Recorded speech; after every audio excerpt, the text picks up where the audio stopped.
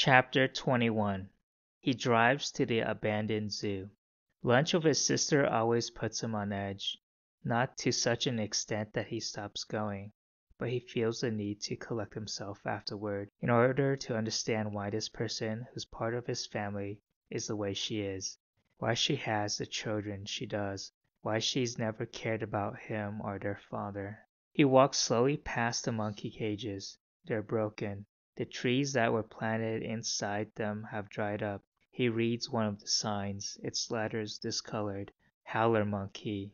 Aloata caraya, class mammals. Next to the word mammals, there's an obscene drawing. Order, primates, family, Atelidae, habitat, woods, adaptations. The females have golden or yellowish fur, while that of the male, the words that follow, are worn away. They have special features that enable them to produce sounds. Their larynx and hyoid bone in particular are highly developed, the latter forming a large capsule that amplifies their vocalizations. Diet: plant, insects, and fruits. Conservation status: out of danger. The words out of danger are crossed out. Distribution: central zone of South America, from eastern Bolivia and southern Brazil to northern Argentina and Paraguay. There's a photo of a male howler monkey. The monkey's face is contorted, as though the camera captured the moment it was caught. Someone has drawn a red circle with a cross in the center.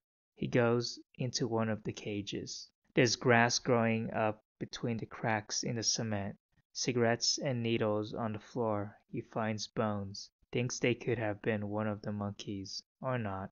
They could be anything. There are trees outside the cage. He leaves it to walk beneath them. It's a hot day, and the sky is clear. The trees provide a bit of shade. He's sweating. He comes across a sales booth. When he sticks his hand through the empty door frame, he finds cans, papers, filth. Inside, he reads the list of products painted on the wall. Simba the stuffed lion, Rita the stuffed giraffe, Dumbo the stuffed elephant, Animal Kingdom cup, Squirrel Monkey pencil case. The white walls are covered with graffiti, sentences, drawings. Someone has written, "I miss the animals," in small restrained letters. Someone else crossed out and added, "I hope you die for being so dumb." When he leaves the sales booth, he lights a cigarette. He never wanders around the zoo, but instead always goes straight to the lion's den and sits there. He knows the zoo is large because he remembers spending hours exploring it with his father. He steps down into some empty swimming pools. The pools are small. They could have held otters or seals, he thinks, but can't remember. The signs have been worn off. As he walks, he rolls up his sleeve. He undoes the button on his shirt and leaves it open, loose. In the distance, he sees huge cages. They're tall, topped with cupolas. He remembers the aviary, the colorful birds flying, bursts of feathers, smell both dense and fragile. When he reaches the cages, he sees it's actually one cage, split into sections. Inside, there's a large hanging bridge covered by a glass cupola, which once allowed visitors to walk among the birds. The doors are broken. The trees that were planted inside the cage grew up and broke through parts of the glass cupolas over the roof and bridge. He steps on leaves and shards of glass, feels them crunch beneath his boots. There's a staircase up to the hanging bridge. He climbs it and decides to cross the bridge. He walks through branches, steps over them, pushes them out of his way. In a clearing, he looks up to the roof and sees the treetops and one of the cupolas, the one in the center. It's the only one made of stained glass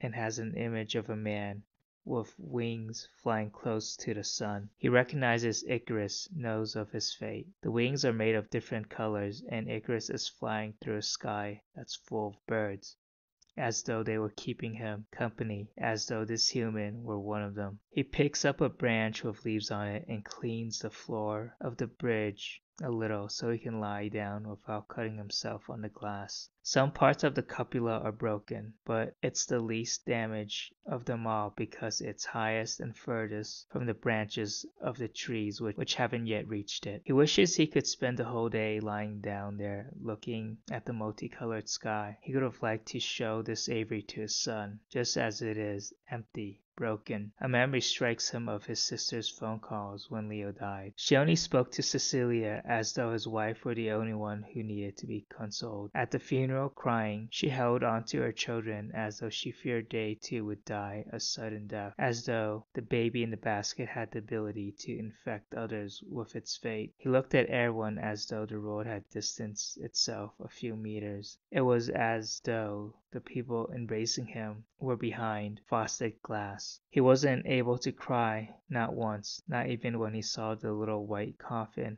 being lowered into the ground. What he was thinking was that he wished the coffin was less conspicuous. He knew it was white because of the purity of the child inside, but are we really that pure when we arrive in this world? He wondered. He thought of other lives, thought that maybe in another dimension, on another planet, in another era, he might find himself with his son, watch him grow. And while he was thinking about all of this, and people were throwing roses onto the coffin, his sister cried as though the child were her own. Nor did he cry later, after the simulacrum of a funeral that was still expected back then. When the guests had left and the two of them remained, the cemetery employees lifted the coffin back up, wiped away the earth and flowers that had been thrown on it, and took it to a room. They removed his son's body from the white coffin and placed it in one that was transparent. He and Cecilia had to watch their baby slowly enter the oven that would cremate him. Cecilia collapsed and was taken into another room with armchairs that were set up for this purpose. He received the ashes and signed the papers that verified that his son had been cremated and that they had witnessed it. He leaves the Avery and walks past the kids' playground. The slide is broken. There's a seesaw that's missing one of its seats. The merry-go-round, shaped like a spinning top, has retained its color green, but swastikas have been painted on its wooden floor. Grass is growing in the sandbox, and someone has placed a rickety chair in the middle of it and left it there to rot. Only one swing is left. He sits down on it and lights a cigarette. The chains still hold his weight. He swings by moving his legs gently, his feet touching the ground. Then he starts to pump his legs, lifting his feet into the air, and sees that in distance the clouds are forming in the sky. It's a hot day. He takes off his shirt and ties it around his waist. Not far from the playground, he sees another cage. He goes over to it and reads the sign. Sulfur-crested cockatoo,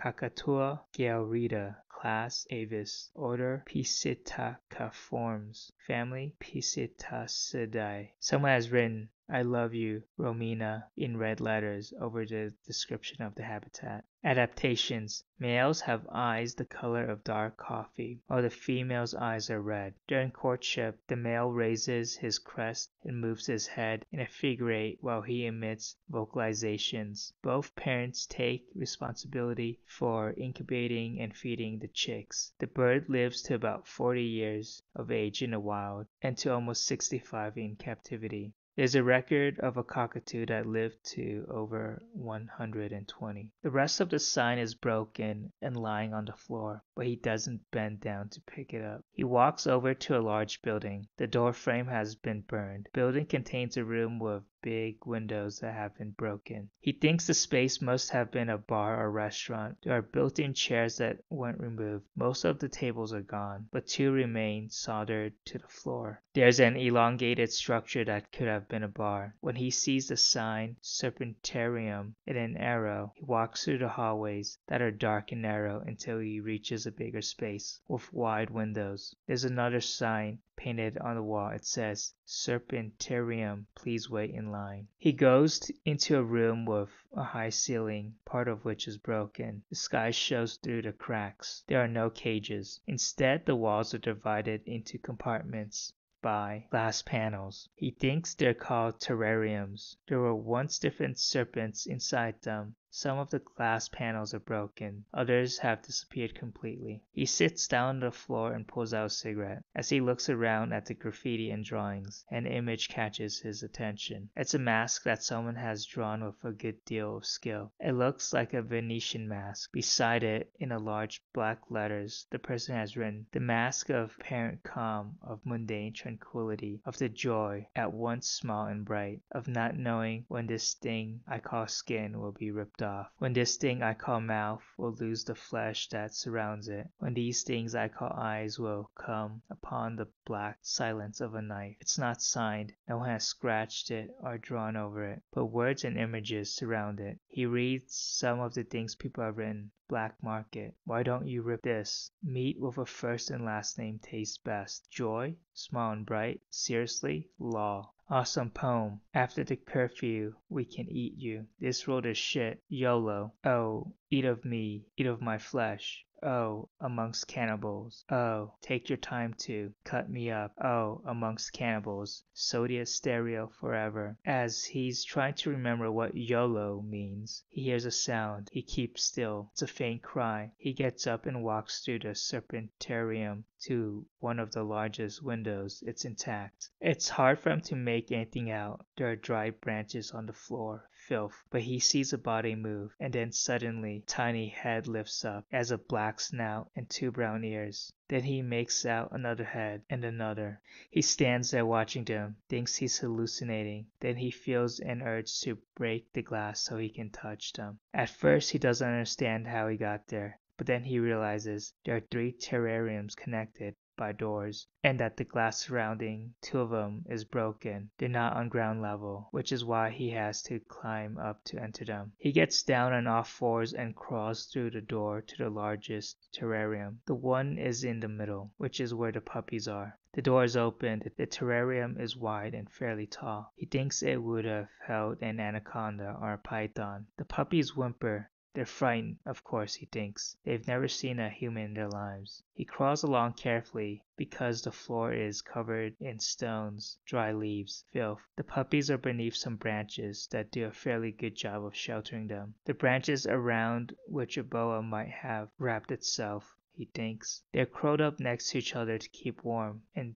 to protect themselves. He sits down close by but doesn't touch them until they're calmer. Then he starts to pet the puppies. There are 4 of them. They're scrawny and filthy. They sniff his hand. He picks one of them up. It hardly weighs a thing. At first it trembles, then it begins to move desperately. It urinates out of fear. The others bark, whimper. He hugs the puppy, kisses it until it calms down. The puppy runs its tongue along his face. He laughs and cries silently.